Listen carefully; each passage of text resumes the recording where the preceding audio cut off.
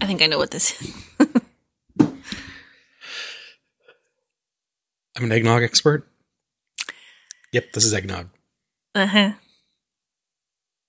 Because this week, we're going to see how much dairy we can drink before we puke.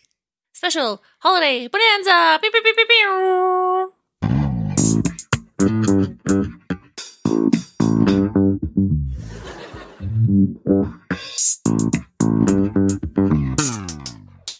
Merry winter, everybody. And a happy Festivus to you, Derek. You asked me if there was something coming up that I knew about we haven't seen, and it's Festivus. Oh, that's true, yeah. I think that's it. And Puerto Rican Day parade. You've warned me about this since season 1. I think there's worse episodes. So, somewhat akin to the candy bar lineup from the episode The Dealership, which we don't know about. Mm-hmm. We are going to do an eggnog lineup. Yep. And so we have an array of different brands of eggnog that you've prepared. We're double blind. Yep.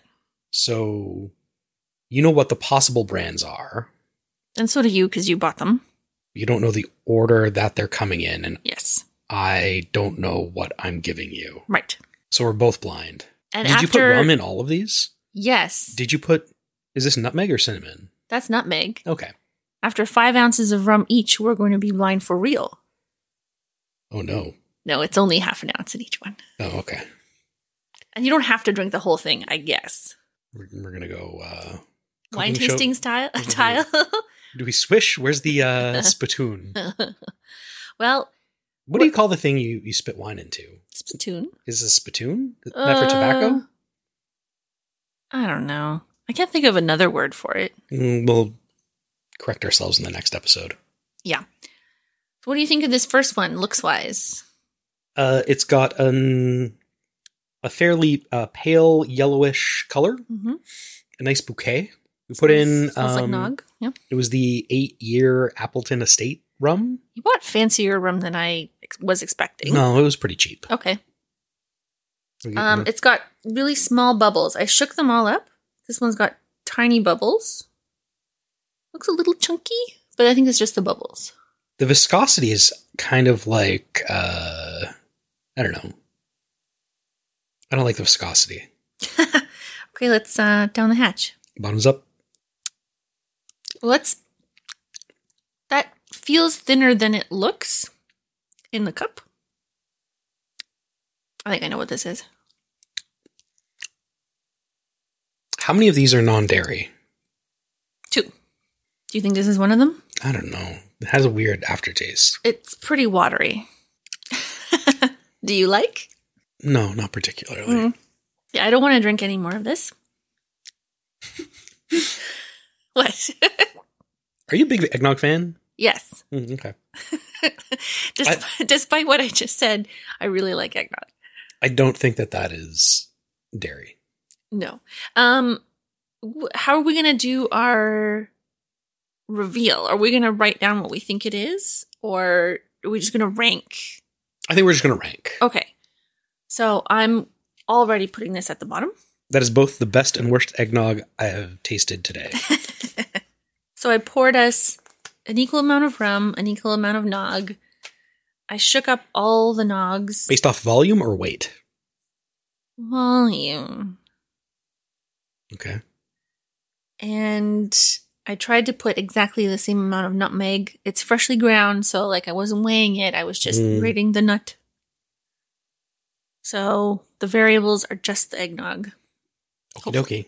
And the temperature, depending on how long this takes. Time for nog 2. Well, Derek's getting nog 2. I actually have corrections from last week. And I think we'll get into them today, because if we save them for the beginning of season 7, it won't be relevant anymore. We won't remember. I'll start with this thought. I think they pronounced, remember Janice? Mm-hmm.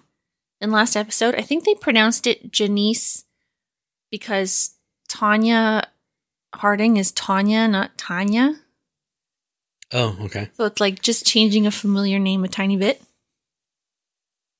I think honkies say Tanya. Yes, but you said Tanya. Tanya? Right. Tanya. They say Tanya, but Tanya is with an O. Okay, whatever. Okay, Nog 2. This looks like it's made out of milk and eggs. This does. They all smell the same. Immediately better. Oh yeah, that's good. It's creamy. Sweeter? Definitely sweeter. Better mouthfeel. Mm-hmm. It had no bubbles, no foam on the top. Mm-hmm. It coats the tongue and delights the palate. It's got the right, like, am I drinking pancake batter consistency? Mm. Yeah, I like this one. That's a nog. The first one was not nog. I mean, I think it was nog. It wasn't egg. Yeah. They're both the same color, though. The first one's a bit duller, darker. Okay, well, I'm definitely going to put this higher. I don't know where yet. So you know how my company made a series of stickers related to eggnog? Yes. Because explain this. So during the pandemic, they started doing social calls on Friday at 3:00, and when nobody was allowed to leave their house, they would go off long into the night. And at some point, somebody brought up how the French translation of eggnog is lait de poule, which directly translates to chicken milk. Mm-hmm. And it kind of like became a internal like meme at work. And so they made a series of stickers. So on the back of my laptop, I have is it still anthropomorphized milk carton if it's been anthropomorphized into a chicken? What?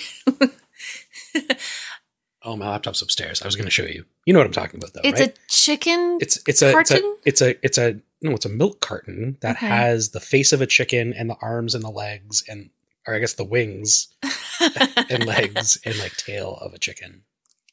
Okay, sure. We'll say yes. All right, whatever. It just says chicken milk? Yes. Cool. While Derek's getting the next nogs, I have some hockey goss follow-up. I swear this will be the last thing. We talked about Shane Pinto. Mm-hmm. So the latest I read was that he wasn't betting on hockey. He was feeding insider information to bettors. Oh. And, I mean, he got, 41 games? Half a season, yeah. Half a season. Todd Bertuzzi got 20 games for nearly killing someone. Mm-hmm. Which is pretty wild. Yep. And I know that was a different time. Not that long ago. Still, no, even, I mean, I think this might be like the longest suspension. Do you think it's got to be he's being made an example of? Oh, for sure. And possibly other shenanigans. So what source said that he was feeding insider information? Oh, I don't remember. So this is the problem, though, is that if he's clearly being made an example of by the length of the suspension, but you need to explicitly state what he did wrong. Yes. Otherwise, nobody knows what example they are supposed to like. Yeah. Maybe they do know, and the public isn't being told. I feel like it would get out if that was the case. Yeah. So this looks like good nog. No bubbles.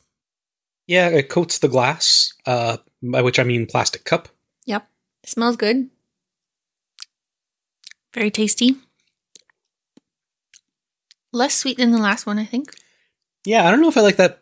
Do I like that better? I'm gonna try the second and the third. I think I like it better. I don't know. I think I like the second one better than the third one, but it's pretty close. It is pretty close. Color-wise, they're almost identical. Did you really only have 4 eggnogs? No. In here? You sure? I'm sure. There were 5 containers. I put those. I'm going to put those as a tie, and then later I will. The third one, I don't like So when I drink whiskey, I think of the taste in terms of head, body, and tail. Mm-hmm. And I don't like the tail of that third one. Oh, interesting. Let's give it another go. The head being like the first taste you get. I get it, yeah. Remember when I made all that homemade eggnog? Yeah, the tail is... The second one, the tail remains sweet. The third one, the tail is kind of like, not sour, but just sort of a blunt note. Mm-hmm. You agree? I think you might be able to say it's sour. Maybe the drop in sweetness is I'm interpreting as sour. Yeah, you made eggnog that was made out of 5 different liquors. Just 3. It was so alcoholic. You couldn't have a glass. You needed to have a shot. You could have a glass. You'd be lit. It was... like a Christmas tree. Tis the season. It was also kind of like a pink color. Like a pinky yellow. I don't know why. No, it shouldn't be. Maybe because it had Maybe because 8 brown liquors in and it. Brown. It had 3 brown liquors in it. It was wildly alcoholic. Nog number 4. Here's some more trivia. When Seinfeld shot the episode The Understudy in 1995, they said it was a little difficult to get a guest star to commit to being on the show. And this is according to Carol Leifer. So they went to a lot of big actresses and they all passed on it. And so Marjorie Gross, the other writer of that episode, was an old friend of Bette Midler's. Oh. So that's how they got Bette Midler into it. Some more Marjorie Gross trivia. She's Canadian. Canadian. She was the cousin of Spencer Rice, a.k.a. Kenny versus Benny. Oh, wow.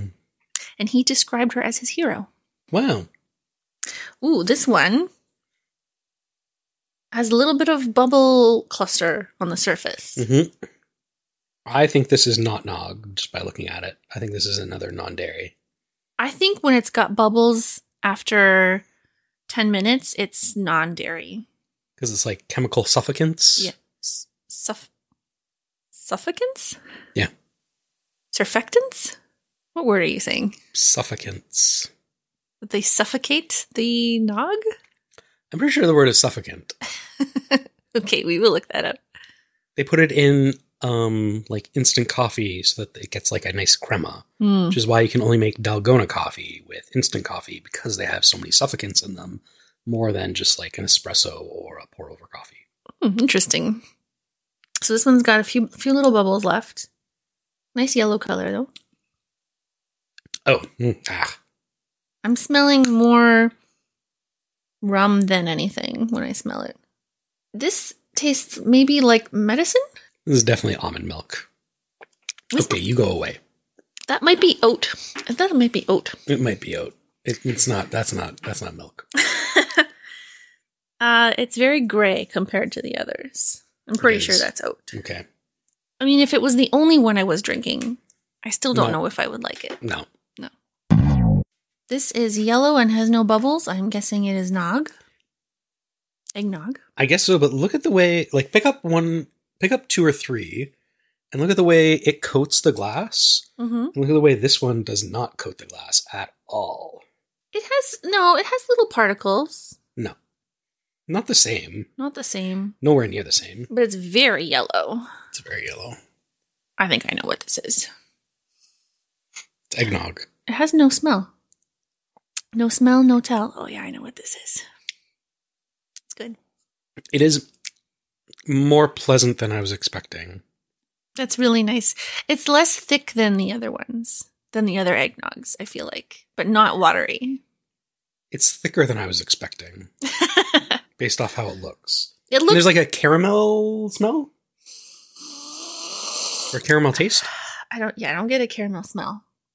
I get maybe like a little Werther's Original. Yeah. Yeah. Which I find, I like it, but I don't know if I associate it with eggnog.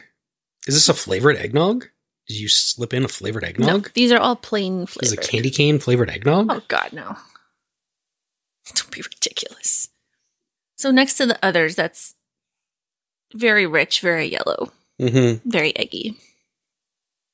Okay. I'm gonna do some private tasting and ranking over here. All of these taste boozier than I was expecting for only having half an ounce of alcohol in them. I considered not having any alcohol so that all we taste is eggnog, but I would never drink it that way. Mm-hmm. So, for the full effect. Mm-hmm. Got 2.5 ounces of rum in me right now. Not quite. No, not quite. I won't. I know I won't finish at least one of these. 2, maybe 3 of them. So I did buy these eggnogs, so I should know what the brands are, but I don't. Do you not in order want to say what the brands are, but do you want to just say what sure. who are the participants in this? Who are the guest stars in this episode? Yeah, who are the guest stars? So in no particular order, we have Silk coconut eggnog. We have Earth's Own oat nog. We have Nielsen eggnog, and we have 2 from President's Choice, Original and World's Best. Do you want to give your ranking, or do you want to try and guess what's what? You give me your rankings, and I'll write them down, and then we'll reveal what they are. So my ranking is the second one we had. Wait, you're going from top to bottom? Yeah. Okay. You want to go bottom to top? Yeah. Bottom to top, 4, 1, 5, 3, 2. Mine is 1, 4, 5, 3, 2. So we're in agreement. Number 1, the best one is number 2, then 3, then 5, and then we kind of disagree on what was the worst. I'm going to guess that it was World's Best was number 2. Original President's Choice was number 3. Number 1 was the Oat Nog. Number 4 was Silk Coconut Nog. And number 5 was Nelson. I'm going to go the other way. I'm going to say number 1 was coconut. Number 4 was oat. Man, that's tough. I'm going to say the last one we did, which was number 5, is Nielsen, which is what you said. Yeah, I don't know. 2 and 3 are really close, so I'm not even going to guess. So we both said, okay, now you have to tell me what order we did drink them in. Do you remember? Yes, I agree. Okay. This double blind stuff, I sat and thought about it multiple times over multiple days. How do we do this? How many different codes do we need? I almost drew on the cups to make sure that they stayed together. I don't know. We really needed a third party to help with this. So the order that we tried the eggnog was C, A, E, B, D. So that means the first one we tried was Silk Coconut. I was right. We ranked that 4th and 5th. The second one we tried was PC Original, which we both ranked as our number 1 choice. The third one we tried was PC World's Best, which we both ranked as our second choice. So neck and neck, but PC is on top. The fourth one we tried was the crappy oat nog. The 5th one was Nielsen. This is surprising to me because we did a nog test 5-10 years ago. I don't know. And I remember Nielsen being my favorite. Before I went and got the things, I did try number 1 again, and I was like, oh yeah, this is oat. Yeah? Okay. So, I mean, Galen Weston, but they make good nog. Man makes a good nog. Make your own at home. Get drunk.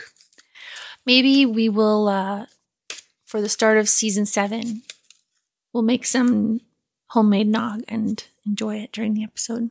The problem is that I make like 5 liters of it. Yes. I mean, we currently have to drink 5 liters of eggnog. Sweet Jesus. I'm not drinking those other ones. I have some more corrections. Go for it. So we wondered about the Korean being spoken in the nail salon in the understudy. First of all, you asked me, you said North Korean was a distinct language, and I said it's not. Technically, it is a distinct language, but it is basically a dialect. Technically correct. The best kind of correct. And Korean used to be a tonal language, but now it isn't. Oh. That's what I read anyway. So, in the nail salon, I tried to get Google Translate to listen and translate. Oh, yeah? It did not work. So what I did was, I turned on Korean subtitles, then I translated them with Google Lens. But the subtitles might not be what they're actually saying. Why would a Korean subtitlist not subtitle what they're actually saying? This is what's written in the script? The script is in English. Okay, whatever. What did your thing say? Did it translate whatever was written underneath there as speaking Korean? Nope. Everything they said they were saying is what they were saying. Oh. Princess wants a manicure, yada, yada, yada. So Seinfeld, not racist. They're actually speaking Korean. Wow. There you go. What a way to end season 6. Season 7 coming at you 2024. Yeah, we'll be back January 11th. 11th. Yes. Now we're going to get slightly drunk. Happy New Year. Bye-bye. Believe it or not, this is our podcast. Please subscribe at the end. If you subscribed, we would be happy. Please subscribe to us. Believe it or not, it's our podcast. Is that a Seinfeld reference?